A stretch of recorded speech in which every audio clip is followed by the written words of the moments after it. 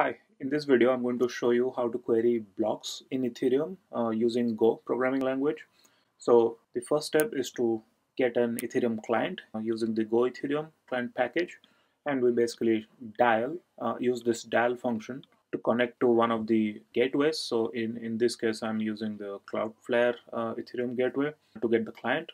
Once you have the client, then we can use the client to call a couple of functions. So first, we'll see how to get the header.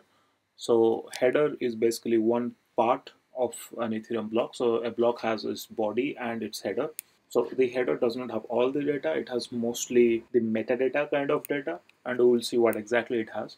So we can call this header by number function, and if we give a number nil, it will simply get the header of the latest known block.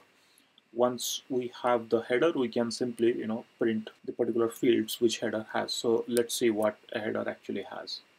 So this is the actual header struct in an Ethereum block. Just to give you context, so if this is the whole Ethereum block, it has two parts. One is the header, the other is the body, and the header has quite a few metadata. The body has the list of transactions.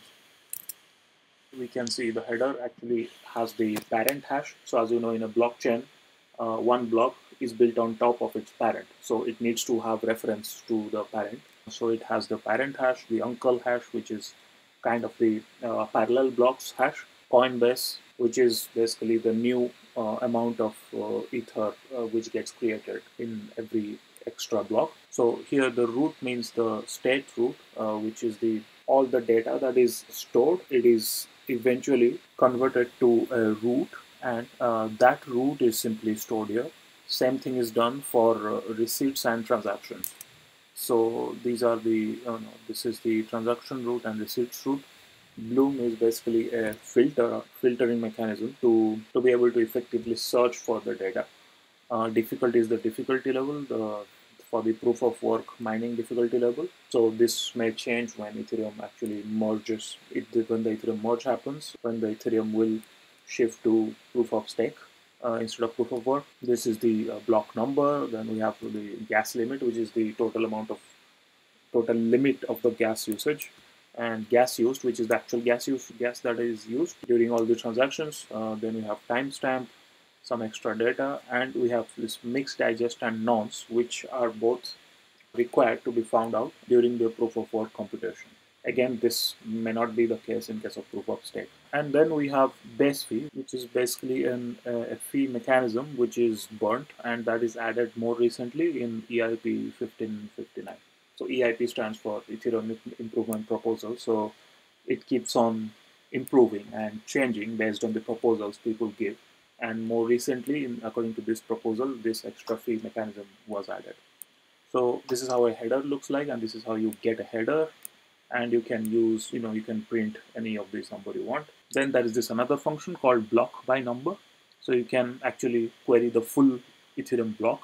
That is, of course, a much bigger structure than just the header, because the block also has header as well as the transaction data. So if we go inside this and query the block, here you can see the block has headers along with quite a few other fields, and you can see the transactions here, which is a list of transactions.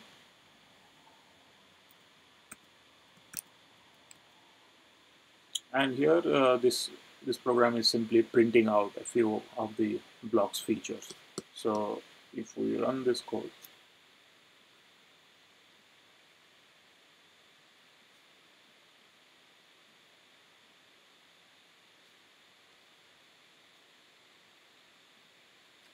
so here you will see this is the block number, and this is the most recent block number, and this is the block number for which we did the query, and it's simply printing out all these difficulty, the timestamp, the transaction hash, and the length of transaction. So it has 217 transactions. So yeah, this is how you can query the blocks and actually get to know more details about the transactions that happen inside the block.